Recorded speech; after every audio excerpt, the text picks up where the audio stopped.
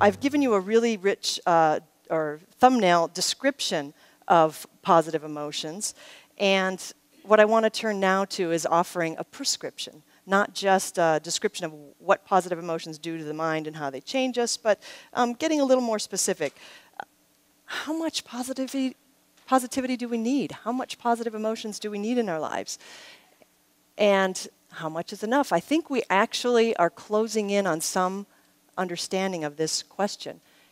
And the prescription that comes out of my research with Marcel Losada is that a ratio of positive emotions above 3 to 1 serves as a tipping point.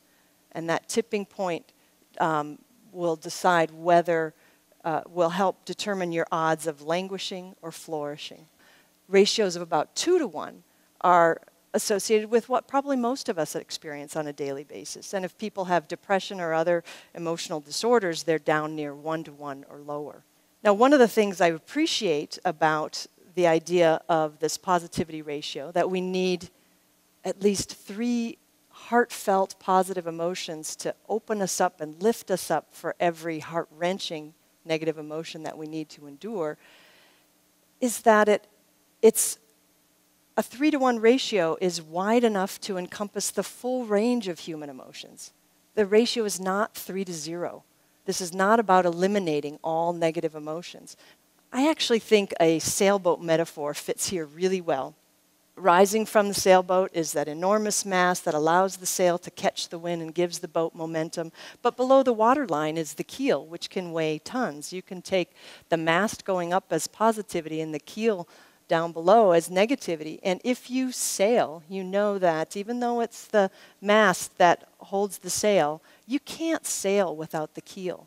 The boat would just, just drift around or fall over, or worse yet, turtle.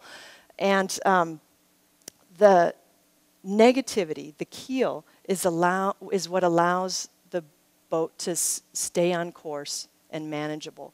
And at one time when I shared this metaphor with an audience, a gentleman said, and when the keel matters most is when you're sailing upwind, when you're facing difficulty. Expressing and experiencing negative emotions is really part of the process of flourishing.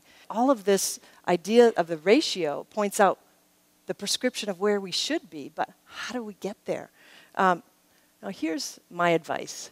If you make your motto be positive, it actually backfires. Okay? That leads to a toxic insincerity that's shown to be corrosive to our own bodies, to our own cardiovascular system. It's toxic interpersonally. I think we all know that person who's trying to pump sunshine a little too much.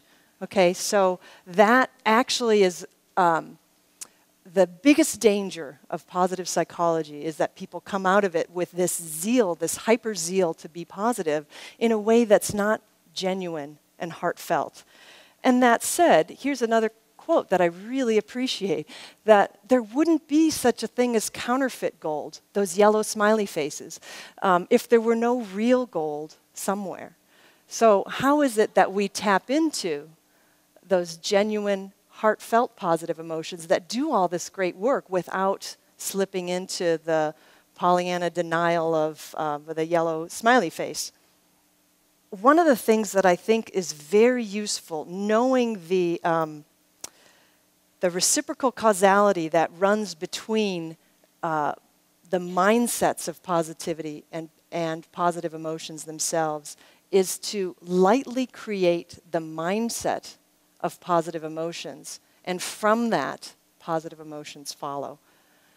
In particular, being open, being appreciative, being curious, being kind, and above all, being real, being sincere. These are strategies that from them spring positive emotions. Now, some of these are pretty self-explanatory. I just want to take a moment to unwrap the motto, be open, as a way to increase your positive emotions. The reason that this works is that, so often we can be preoccupied worrying about the future, ruminating about the past, that we're completely oblivious to the goodness that surrounds us in the present moment. because our worries and our concerns about past and future are so riveting. Bad is stronger than good. It grabs our attention, that we completely miss the fact that almost every situation is in this exact moment benign. I like to think of it as right now, right in this moment. Is anybody putting pins in your eyes?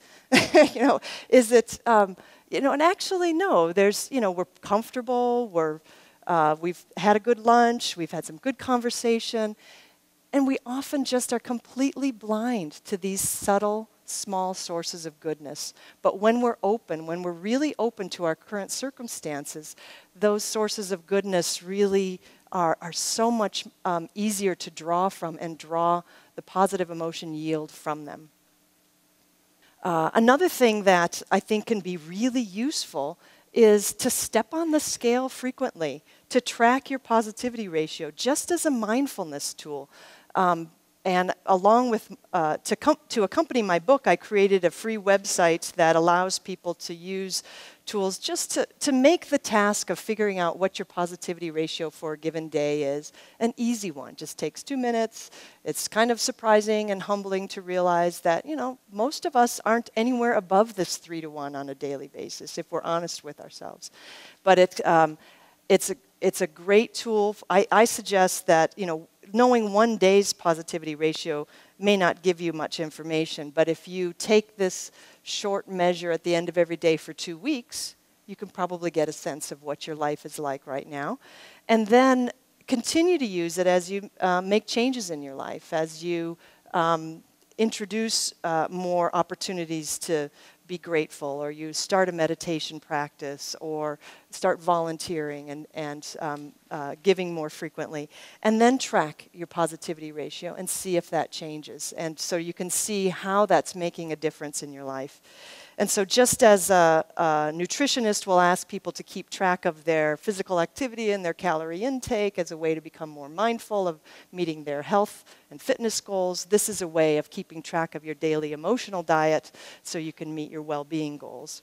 And I just want to close with my take on a famous Native American story that one evening an old Cherokee told his grandson about a battle that goes on inside people. He said, the battle is between two wolves. One is negativity. It is anger, sadness, stress, contempt, disgust, fear, embarrassment, guilt, shame, and hate. The other is positivity. It is joy, gratitude, serenity, interest, hope, pride, amusement, inspiration, awe, and above all, love.